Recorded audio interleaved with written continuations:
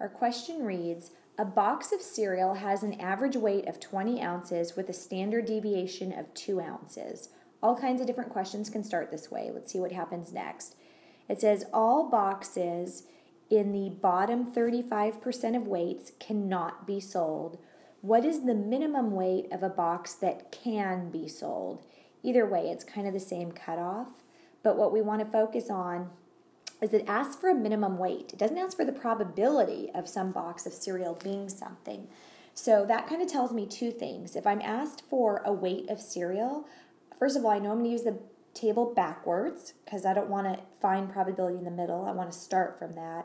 And then number two, it doesn't ask me what a z-score is. That's what the table gives me when I work backwards. It asks me a weight of cereal. So I'm going to get some answer like, I don't know, 12 ounces, 10 ounces.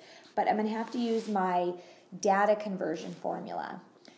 So I'm focused on the bottom 35%. And so I like to draw the picture, but remember, you don't have to. So I've got my bell-shaped curve centered over 20 because that's the average number of ounces. I want some number that's going to be to the left of that. Since I want the bottom 35% and I know 50% would have been in the middle, I've got to be to the left of the middle.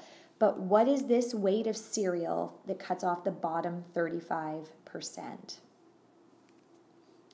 And since the bottom 35% is going to give me area to the left, remember I want to go inside the middle of the table and look for 0.3500. because that's what 35% looks like as a decimal. So if you remember, I bounce all around the table. Now I know I'm on the negative table because even though the number I'm going to get is going to be a positive weight, because it's on the left half of the curve, it's going to have a negative z-score. So I bounce all around, too big, too small, too big, too small, and then in row negative 0.3, I find two numbers that are going to work, that are close. I find 0.3520, which is too big, and 3483, which is too small. So that means the number I wanted would be in between those.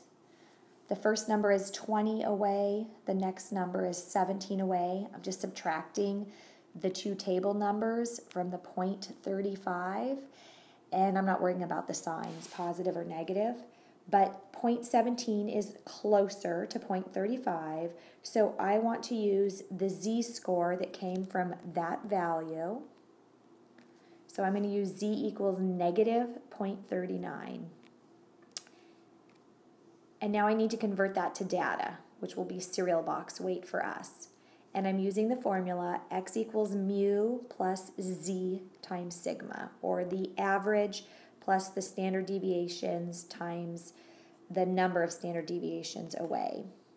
So using the information I have, x equals 20, because I was told that the average weight, whoops, that didn't show up, the average weight is 20, plus the z-score I just found, and then don't forget we were told that the standard deviation is 2 ounces. So I've plugged in each value that I was given or I found, cleaned up the math, and got 19.22, so I'm ready to come over here to my answer box and answer what is the minimum weight of a box that can be sold, and the answer is 19.22 ounces. That gives me the cutoff from the bottom 35%, which cannot be sold. Now, technically, if it's 19.22 ounces, are we selling it or are we not? Is that right on the 35? But don't worry about it.